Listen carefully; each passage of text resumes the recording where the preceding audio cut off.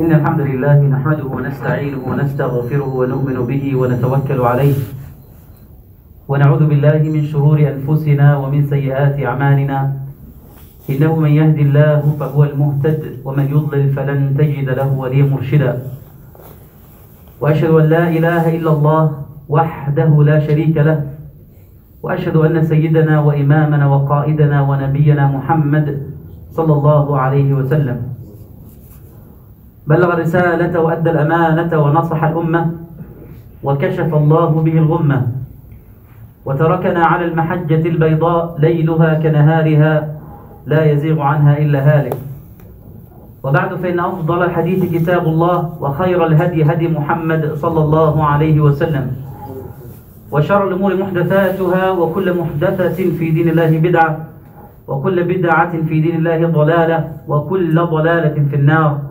اللهم أجرنا من النار. My brothers and my sisters in Islam, I begin with the greeting of Islam.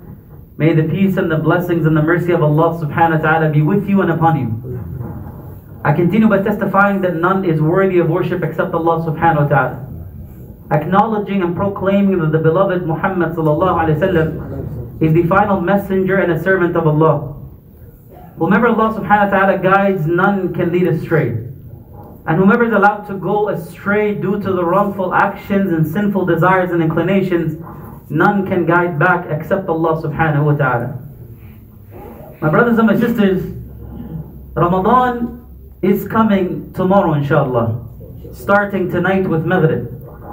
We will be praying our first Taraweeh here inshallah, given the opportunity to connect with Allah subhanahu wa ta'ala and to honor this beautiful guest who graces us once a year. And it's important for us to remember that a Nabi sallallahu alaihi wasallam was sitting down one day and he started to say Ameen, Ameen, Ameen. And the companions asked him, Ya Rasulullah, what are you saying Ameen to? He said, the angel arrived and made dua that Ya Allah, whoever lives to this moment to witness this gift and doesn't take advantage of it or loses out, may they be lost, may be they lost, may they be lost. Meaning the angel made dua against the person who lives to Ramadan and doesn't take full advantage. Because it's like a gift that is given to you on a platter. And Nabi ﷺ says, whoever fasts the days of Ramadan with faith and expectation in Allah subhanahu wa ta'ala's capacity to give, Allah will forgive them everything that was done. And whoever prays the qiyam at night with iman and expectation, Allah will forgive them everything that's happened before. And whoever prays behind the imam until the imam has completed the prayer, Allah subhanahu wa ta'ala counts for them as if they prayed the entire night. And whoever prays Isha in the masjid and prays Fajr in the masjid, Allah gives them the ajr as if they prayed the entire night. And whoever breaks the fasting of a person, Allah gives them the ajr as if they fasted the extra fast of that person. And in this month the doors of Jannah are wide open and the doors of Jahannam are wide shut, and more people will be given the forgiveness of Allah and the grace of Allah and be admitted into Jannah than in any other month. So imagine, and in addition to all of that, there's one night that is better than 1,000 months. Laylatul Qadr. One night, all of the du'as that you make, inshallah, are accepted. And one night in which your entire year's decree is written and descends from above. Better than 1,000 months. The worship, the fasting, the dua, the qira'ah that we do is equivalent to 1,000 times or 1,000 months of that worship, if not more. So how can we miss out? And how can we disrespect such a guest? Now the question is, why did Allah subhanahu wa ta'ala obligate this fasting? And what does it mean for us, and what should we be doing in this month? Allah subhanahu wa ta'ala reminds us in the ayat about the fast. يا أيها الذين آمنوا كتب عليكم الصيام كما كتب على الذين من قبلكم لعلكم تتقون. O you who believe, fasting was made an obligation upon you as it has been made an obligation about or on the people before you, so that you may achieve taqwa. You may get to a point of taqwa. And what is taqwa? And Nabi Sallallahu Alaihi Wasallam said, taqwa ha huna. Taqwa is in here. It's a state of being. It's a state of heart. It's a state of mind, a state of awareness. It's a lifestyle.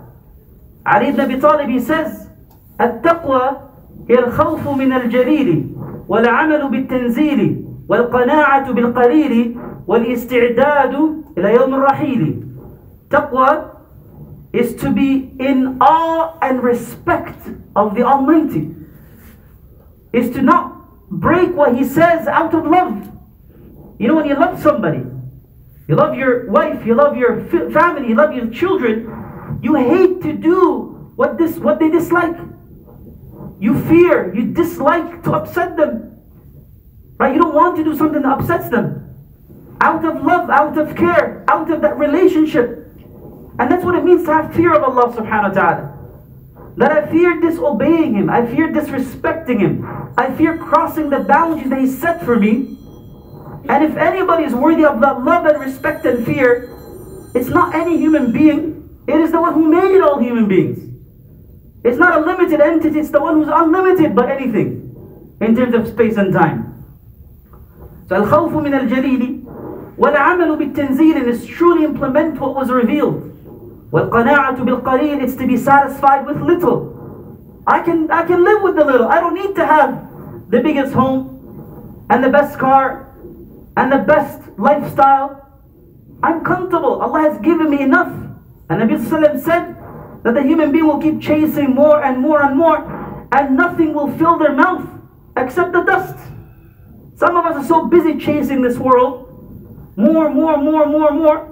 The only time our mouth is satisfied and stops is when we're buried in the ground, in the grave, and the mouth can no longer move. And the dust has come in to a point where that's it. There's no more left, there's no more space left for anything else to go in. What an image that shows the greed. أَلْهَاكُمُ التَّكَاثُرُ حَتَّى زُرْتُمُ الْمَقَابِرِ. You have been so deluded by the desire for more, the quest for more, to the point where that quest driven you to the graves. You competed with one another and killed one another. Or you were so busy chasing that the only time it stopped is when you were put in those graves. وَالْإِسْتِعْدَادُ إِلَى يَوْمِ الرَّحِيلِ is to prepare for the day that you will depart. Muslims don't live just for the moment. We care about the moment, but we live for the day that is to come. Allah subhanahu wa ta'ala says, وَلْتَنْظُرْ نَفْسٌ مَا قَدَّمَتْ لِغَدْ وَاتَّقُوا اللَّهِ إِنَّ اللَّهَ خَبِيرٌ بِمَا تَعْمَلُونَ. Let each and every one of you think about what you have prepared for the day that you will meet Allah. The day that you will stand in front of Him. That's the day that you think about every day of your life. What will I say to Allah on that day? What story will I have to be told on my behalf on that day? And Allah subhanahu wa ta'ala mentions the way, the process of engaging and thinking constantly about that day is the process of taqwa. And taqwa, as Ibn Hajar says, it is to protect yourself by protecting the boundaries that Allah has set. Taqwa from wiqaya, and تجعل بينك وبين ما تخاف من الله وقاية أو معصية الله وقاية. It is to put between you and Allah's disobedience a barrier, a protective boundary. So you put boundaries between you and the haram to a point where now you protect yourself. When Allah says don't do this and don't do that, it may take you years to realize, but then you come to accept that Allah's decree was the best and Allah's legislation was the best. When you see others enter haram relationships and then they're consumed and deluded by it, you realize, Sadaq Allah. When you see others enter business dealings that are haram and it takes them years to realize, the implications of those decisions and actions, and they see it finally in their health, or in their family, or in their wealth, you sit back and you say, Sadaq Allah. When you see others cheat their way into jobs, cheat their way into positions, and then you see what happens to them in the long term, you say, Sadaq Allah. Allah has spoken the truth and legislated the truth. And even if you don't see it in the dunya, the day you stand in front of Allah and you see how everybody will be held accountable for every little thing that they've done, you will say, Sadaq Allah. So taqwa is to realize that moment before you see it with your own eyes. Is to live for that moment before you're made to stand on that day. Taqwa is to hold yourself accountable each and every day, and to weigh your actions before they're weighed for you, and to judge and audit yourself before you're judged in front of Allah and audited. And the ayat in the Quran that talk about the beauty and the importance of taqwa are many, and the benefits of taqwa are many. So let us look at them, subhanAllah, together. If you look at the beginning of the Quran, the first few ayat, Alif Lam Mim, ذَلِكَ الْكِتَابُ لَا رَيْبَ فِيهِ هُدًى لِلْمُتَّقِينَ. And if you look at the last ayah of the Quran to be revealed, وَاتَّقُوا يَوْمًا تُرْجَعُونَ فِيهِ إِلَى اللَّهِ ثُمَّ تُوَفَّى كُلُّ نَفْسٍ مَا كَسَبَتْ وَهُمْ لَا يُظْلَمُونَ. The first ayah in our Mus'haf, or 2-3 ayat, talk about taqwa as a precursor to receiving guidance. And the last ayah of the Quran to be revealed talks about taqwa as necessary to preparing for the day that you stand in front of Allah. And everywhere in between, the verses of taqwa repeat one after the other. إِذْ قَالَ لَهُمْ أَخُوهُمْ صَالِحٌ أَلَا تَتَّقُونَ إِذْ قَالَ لَهُمْ أَخُوهُمْ هُودٌ أَلَا تَتَّقُونَ. Salih's message was about taqwa. Hud's message was about taqwa. Every prophet and messenger, their message could be condensed and summarized in taqwa. Allah subhanahu wa ta'ala mentions those of us who fear for our kids. You know, think about many of us. We fear for our kids. We want a better future for them. We want them to be successful. We worry, are they going to make it? Are they not going to make it? Allah says, وَلِيَخْشَ الَّذِينَ لو تركوا من خلفهم ذرية ضعافا خافوا عليهم فليتقوا الله وليقولوا قولا سديدا. You worry about your kids? You worry about their well-being?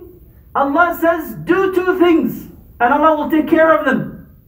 Have taqwa in your wealth, in how you earn, in how you live, in how you hold yourself accountable, and speak truthfully and honestly. Allah will take care of them.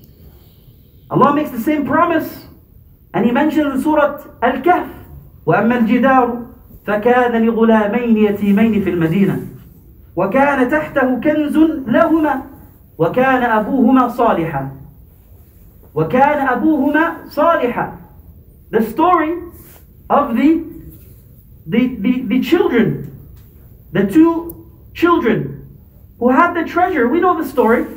Why did Allah protect that treasure for them? Why did Allah send a prophet and a wise man, Musa and Khidr, to do what was needed in order to save that treasure for them? Imagine the qadr and how it works. Allah says, وَكَانَ أَبُوهُمَا صَالِحًا. Their parents were committed to righteousness. So not only does taqwa benefit you as a person, it benefits those who depend on you. Why does it benefit those who depend on you? Because your kids look at you and learn from you. Your kids mimic you. They see that you're consistent in what you say and what you do. They will love you and love Islam and love Allah. But if you see that you're insecure in your relationship, that you're flippity-floppity, that you're inconsistent, that you say one thing and do the other, in the smallest and the biggest of things, then they will learn to develop those insecurities. So it all starts with taqwa. It all starts with consistency. It all starts by genuinely protecting the boundaries that Allah subhanahu wa ta'ala told us to protect. And Allah subhanahu wa ta'ala mentions in many ayat in the Quran, in Surah Al-A'raf and in Surah Al-Baqarah, Allah mentions وَتَزَوَّدُوا فَإِنَّ خَيْرَ الزَّادِ التَّقْوَى. Allah mentions وَلِبَاسُ التَّقْوَى ذَلِكَ خَيْرٌ. Allah mentions the best kind of zad, the best kind of support that you can carry with you on a journey.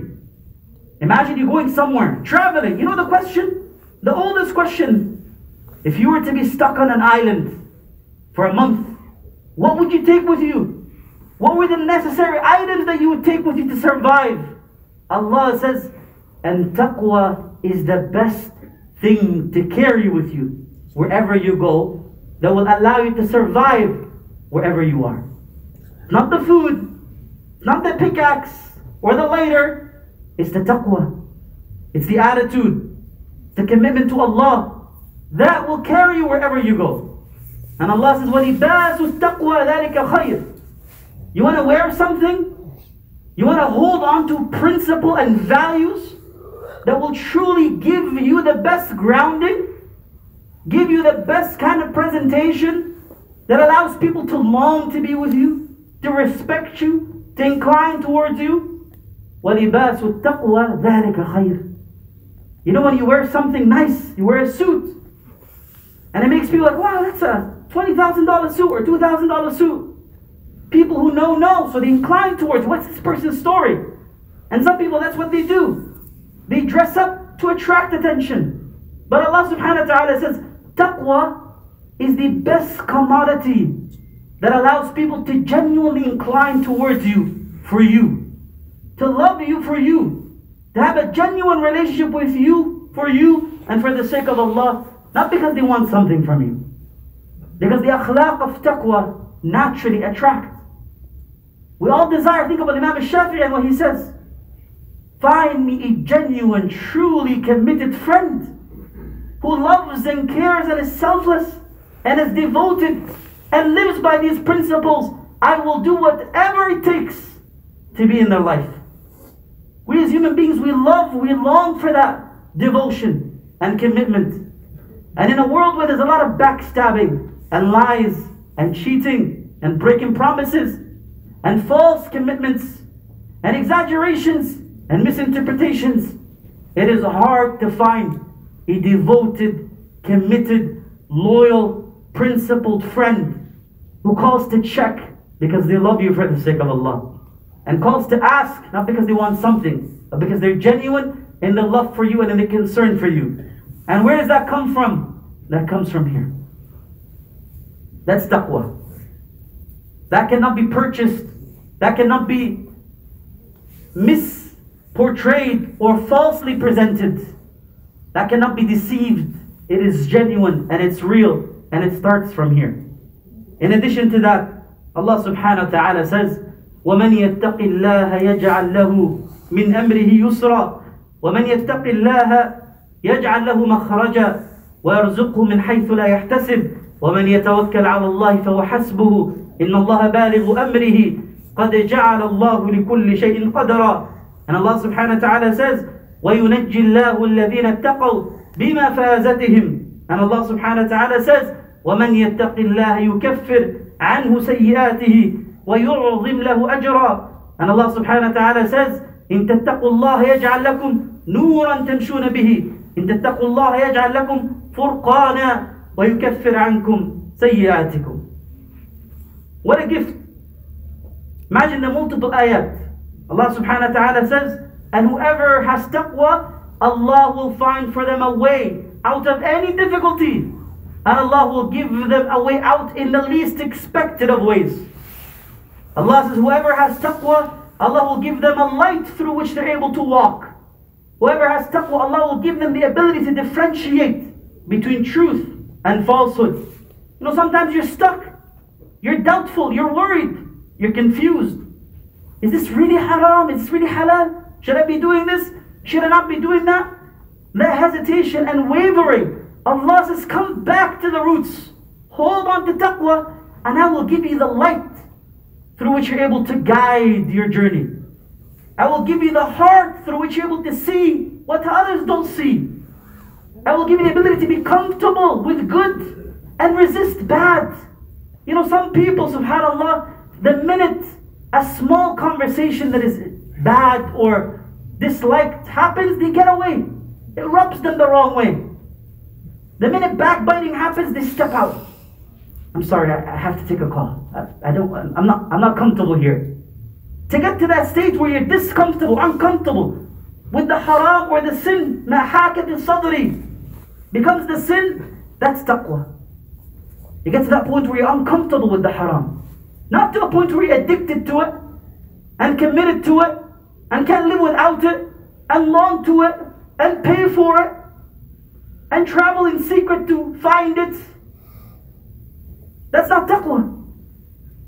And fasting, the month of Ramadan, is there from beginning to end to cultivate this taqwa. Because I say no to the food and the water for the sake of Allah. I say no to the things that I need to survive for the sake of Allah. I say no to the things that I cannot live without. And Allah gives me the strength then to realize and to be able to say no to the things that I don't need. The lust and the desire. It's the ultimate training in self-control. It's the ultimate training in self-inhibition. It's the ultimate statement of Allah, I know you provide for me. I know the food and the water and all those things, they're means to surviving. But you are the source of life. I give all those things up. And it's an act that is genuine throughout the day. I can go in the corner when nobody's looking and I can drink a cup of water. I can take a small date. Nobody's looking. But why don't I do it? Because I know Allah is always watching. That's taqwa. Nobody's around, but Allah is always around. Nobody notices, but Allah is aware. So whether it's someone to recognize, someone to observe or not, it doesn't matter. Because Allah is there. That's taqwa. So I ask Allah subhanahu wa ta'ala to allow us to cultivate taqwa in this month. Ya Rabbi, Ameen. And I ask Allah subhanahu wa ta'ala to accept our fasting, and our prayer, and our ibadah, and our dua, and our zakah, and our charity, and our sadaqah, and our acts of devotion to one another. And I ask Allah subhanahu wa ta'ala, who's gifted us the opportunity to be here in the masjid, I ask Allah to give that grace to others who don't have that opportunity. This is a time to think about others. The people of Yemen, the people of Somalia, and we have our brothers here, may Allah bless them, from Dar al-Hijrah, who are collecting funds to help those in Somalia with the drought. Please support as much as you can. This is a time to remember the people of Syria, the Uyghurs. This is time to remember, and the places are many. You know, sometimes some of us get upset. Why didn't my region get mentioned? We have love for every Muslim who's struggling. That's part of our mandate. Whether it's in this part of the world or in that part of the world, every one of those struggles is our struggle. Every one of their pain is our pain. So we're here in a safe space, alhamdulillah, able to pray next to each other, alhamdulillah, able to greet each other, alhamdulillah, able to eat together, alhamdulillah. But what about those who don't have the opportunity? And Allah took it from us for a year and a half, if not more, to show us that He can. Allah allowed us to miss this masjid and to miss this relationship to show us that at any moment He can. So this is not a time to be selfish and to just focus on you and your family. Yes, it's time to increase your ibadah and connection with the Quran and qiyam at night. But this is a time to reflect on every single Muslim in this world who's struggling, who's calling for dua, and think about ways that we can be supportive, not just in a reactive manner, but in a preventative, strategic, longitudinal manner with a clear mandate and a principled approach to giving support, giving izzah and empowerment to our Muslim brothers and sisters everywhere. And this is also what this month of Ramadan was about. Think about the greatest victories of this ummah. Badr, when did it happen? Think about so many of those battles between some of the crusaders and the Muslim communities. When did those happen? Think about some of the greatest resistance acts against the Mongols. When did they happen? They happened in Ramadan. So Ramadan is not just a month of fasting and sleep and all those things that happen in Ramadan. Ramadan is the month of resilience and developing that taqwa, which allows for you to have principled commitments in order to carry them through achieving all of your tasks. أقول قولي هذا واستغفر الله لي ولكم ولسائر المسلمين فاستغفروا إنه غفور رحيم. الحمد لله وكفى والصلاة والسلام على من اصطفى. اللهم اهدنا فيمن هديت وعافنا فيمن عافيت وتولنا فيمن توليت وبارك اللهم لنا فيما أعطيت وقنا واصرف عنا برحمتك شر ما قضيت. اللهم بلغنا رمضان وتقبل منا الصيام والقيام والعمل الصالح يا منان. اللهم اغننا واكفنا بحلالك عن حرامك وبفضلك عمن سواك. اللهم لا تجعل مصيبتنا في ديننا ولا تجعل الدنيا أكبر همنا ولا مبلغ علمنا ولا إلى النار مصيرنا. اللهم آت نفوسنا تقواها وزكها أنت خير من زكاها أنت وليها مولاها يا رب العالمين. اللهم اجعل القرآن العظيم ربيع قلوبنا ونور صدورنا وجلاء أحزاننا وذهاب همومنا وغمومنا يا رب العالمين. اللهم صل وسلم وبارك على نبينا وحبيبنا محمد وعلى آله وصحبه وسلم. And before we get up for the salah, very quickly, my brothers and my sisters, this Ramadan will be very special, inshallah ta'ala. We're going to be doing Taraweeh every night at 9:30 starting tonight. And then we're going to be doing Qiyam, inshallah, at 1 a.m. every night, inshallah. And in the weekends, Fridays and Saturdays, we're going to be doing Tahajjud at 2:30, inshallah, at night. So the masjid will be open 24/7 at night. You can come at 9:30, at 1 a.m., spread the word, and at 2:30 on the weekends, inshallah, to pray and to connect with Allah subhanahu wa ta'ala through the Quran. Jazakumullah khair. And also, please do still maintain as much as you can your masks, especially with people who are, seniors and those who are not, in a position that is difficult or compromised, because still there is fears of a sixth wave. And the last thing we want is in the middle of Ramadan to have those numbers go up again and to be affected.